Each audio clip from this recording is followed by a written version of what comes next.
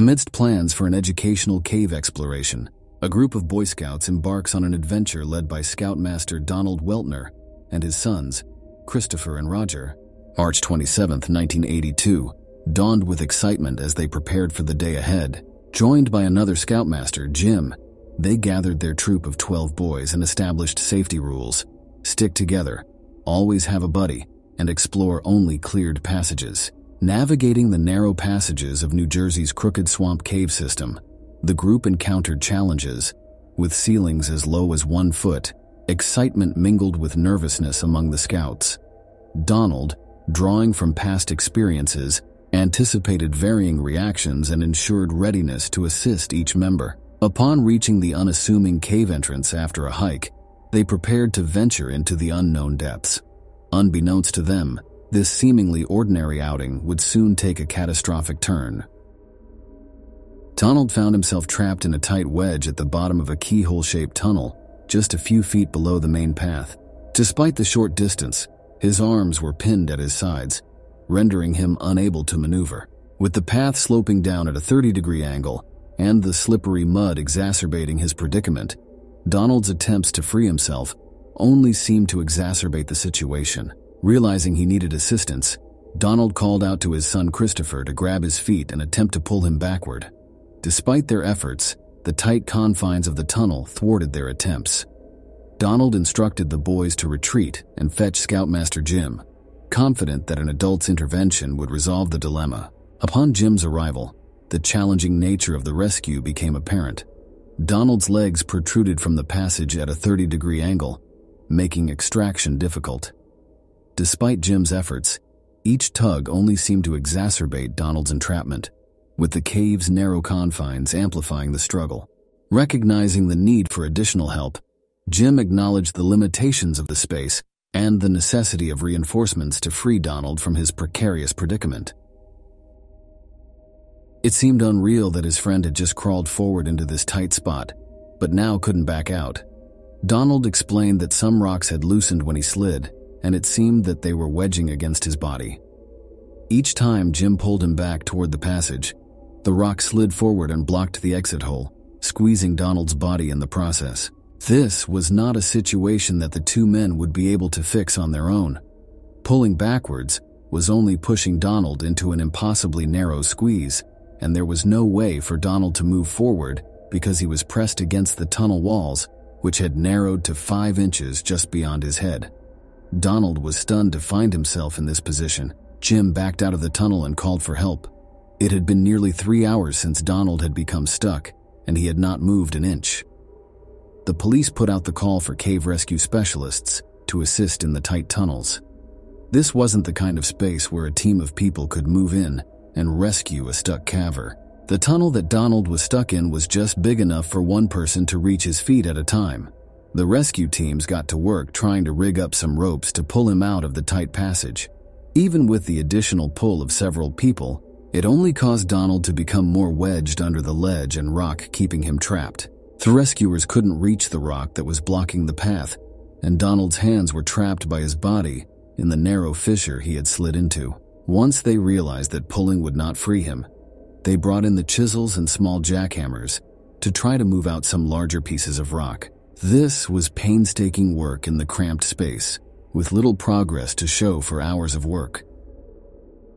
Groups of 2 moved in and out of the passage to reach Donald and try to warm his body with a heat lamp and warm water bottles around his legs.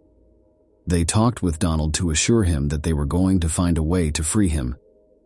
He felt completely helpless, without the use of his arms and stuck under a rock that had broken free from the ceiling of this tunnel. Donald was cold and thirsty, but no one could reach his upper body to help alleviate his suffering. He asked them to call his wife and let her know he would be late tonight. The minutes and hours ticked by slowly for Donald, while he thought about how he got into this situation. It's hard to grasp the isolation he must have felt in that small pocket of space, completely immobilized, physically trapped in every way possible while being able to freely think, breathe, and talk. It was a frustrating nightmare that seemed to drag on and on. Cavers, who knew the system well, were aware that the other cave met this tunnel just near where Donald was stuck. They entered from the other side and explored until they found a passage that led directly to this tiny tunnel. But only the smallest cavers could squeeze into this passage. Two sisters who joined the rescue effort were exactly what was needed to reach Donald. Lynn and Nancy Taylor were experienced cavers whose parents had led the way through a lifetime of cave exploration. They were also members of the National Cave Rescue Commission. They were 24 and 25 years old, but their size was the most important advantage they brought to this situation. Nancy was 5 foot 2 inches weighing 105 pounds, and Lynn was 5 feet tall and weighed only 86 pounds. Lynn used her tiny frame to wiggle through the extremely small passages in Cave 2. She reached the area where they linked together, but it was a mere 5 inches wide in this location. Reaching as far as she possibly could, she was unable to reach Donald's head. It was a winding, cramped little opening that kept her about 2 feet away from reaching him. They were devastated to see that reaching him from that side was not going to be possible. This left the rescue team unable to offer him warm water or nourishment of any kind. Clearly, the timeline for a rescue just got shorter. All through Saturday night, they tried one way and then another to free him. But it was clear Donald would not be pulled back out nor moved forward. They would have to try something else, knowing that time was limited. They called in a different kind of rescue team. They started digging, hoping to break through to the part of the tunnel where Donald was stuck. It took the entire day on Sunday to get close to the right depth. Unfortunately, they were about 12 feet away from the target tunnel. They continued to try to reach him by digging laterally to find a way to connect to the passage. By Sunday night, he had been trapped for 36 hours in a downward angle position.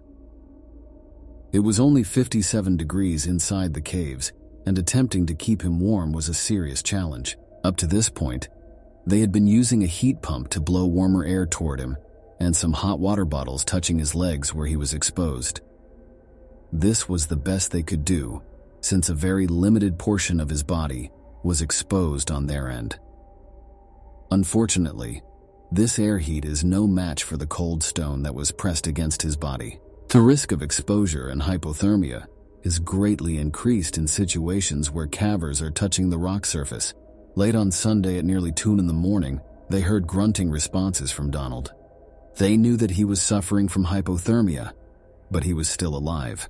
This inspired the rescue team to redouble their digging efforts to reach his tunnel by Monday morning.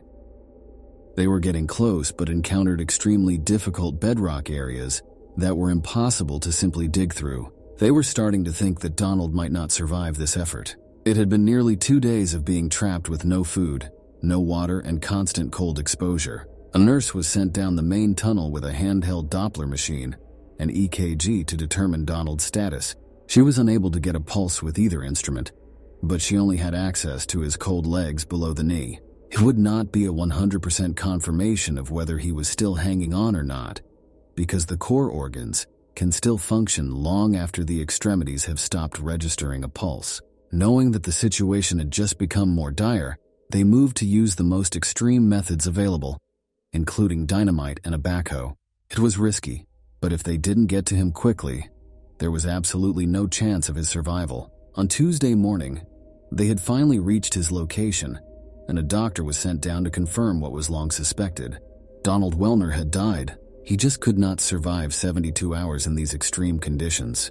The team continued their work to recover his body, though this would not be a simple task.